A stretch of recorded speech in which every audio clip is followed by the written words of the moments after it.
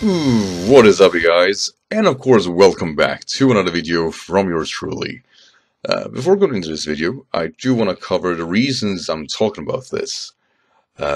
Because this is a very, I would say, kind of clickbaity video, but I kind of want at the same time debate it and just kind of see what you guys are thinking about it. Mew, is it overrated? That's the biggest question here. The reason for this video in the first place is because on my Twitter account, I do a daily vote on Pokemon with their individual typing, whether or not they're over or underrated. And it's been, people have been voting on it. That has been really interesting to see what people are thinking and, debating back and forth what would be considerations for a over or underrated Pokemon.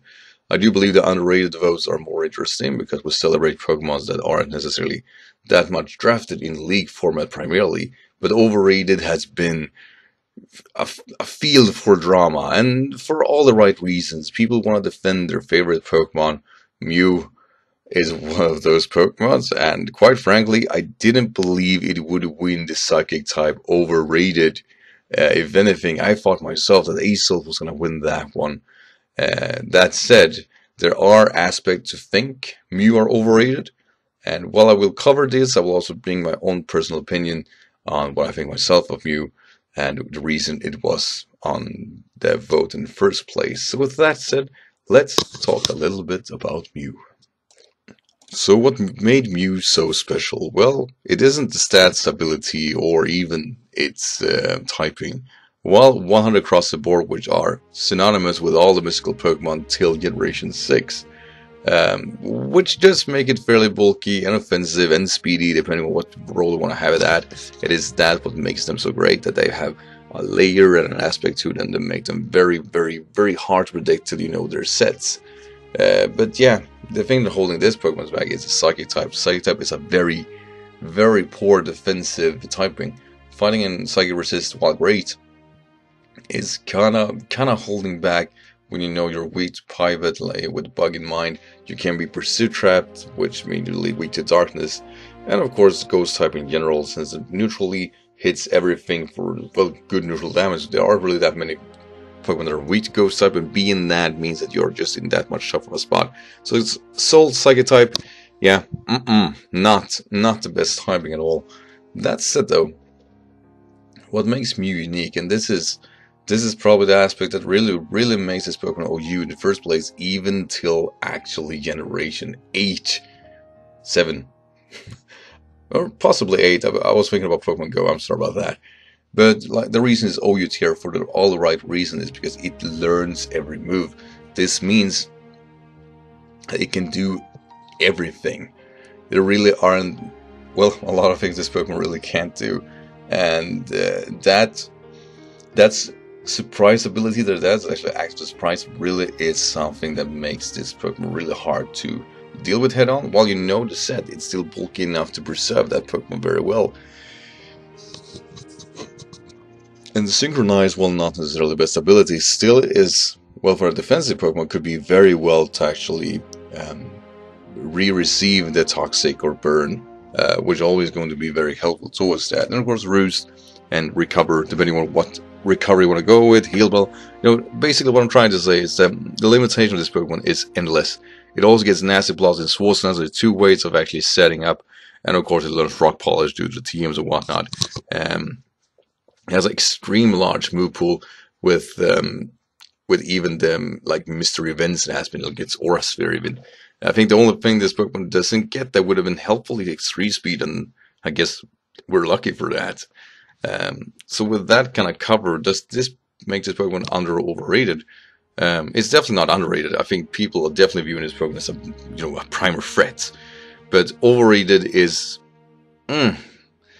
like, if I'm gonna give my personal view, like I said there, for me, overrated is something that people are celebrating even though it doesn't bring in the result. For me, a Pokemon that would be deemed very overrated is Pokemon such as Heliolisk or Salamence, because there are so high esteem that people are viewing them as, these are big threats, even though they're easily forced out or walled out. And of course, with Salamence in mind, after Sea Fly, it's still it's kind of bad in my honest opinion. While definitely a threat in OU in some regards, and it's bad for UU, it still is not on par with, like, say, for example, Gyarados, which can does its role better and aren't weak to that type of priority.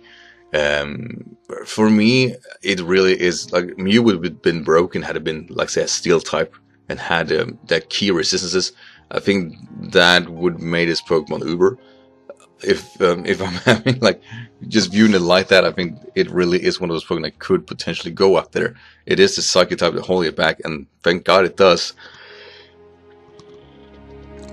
Because this is a Pokemon that has kept on actually just keep doing well. I think people that draft Mew draft it because it's a possible defogger and stealth rocker, and usually uses as a defensive Pokemon. This is arguments that people used on Twitter, which I definitely like. I agree on that, and I think a lot of people view Mew as a very passive defensive Pokemon.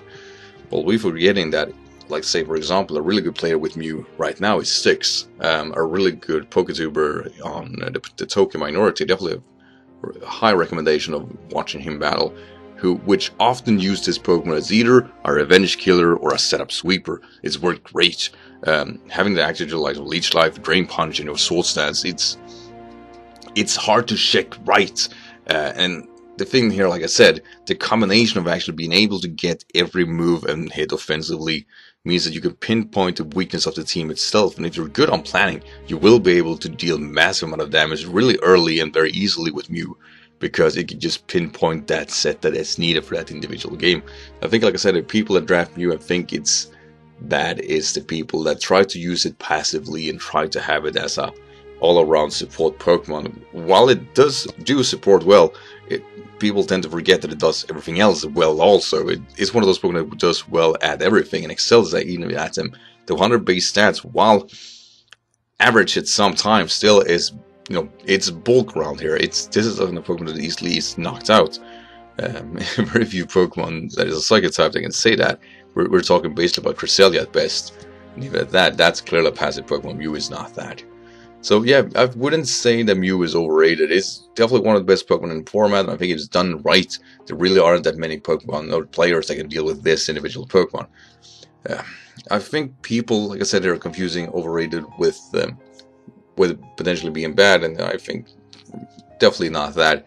But calling Mew overrated is, I would say that people that calling it that are people that aren't been using it right, or thinking that it can't be used in a certain other way, and I think they're missing out on something great. So yeah, I just kind of wanted to let that out. I kind of just want to talk about great Mew really is, and it isn't about its stats or ability. It's everything else it can do, and does it quite right.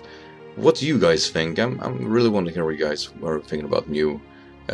Like I said, I wouldn't consider a player that says Mew overrated is a bad player. That's definitely not want to get that. I'm trying to deviate that. The reason people are thinking it's overrated would definitely be because it's forced a supportive role, which it's subpar to doing.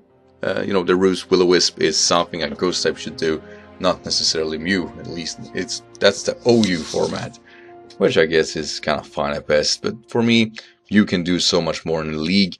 It stands out because it can do just about everything. So with that said, guys, I hope you enjoyed this episode. If you want to see more episodes like this, please leave a like, and for hell of it, say it on the video. I'll figure something out. So thanks for watching, guys. I'll see you in the next video. Until then, take care. Bye.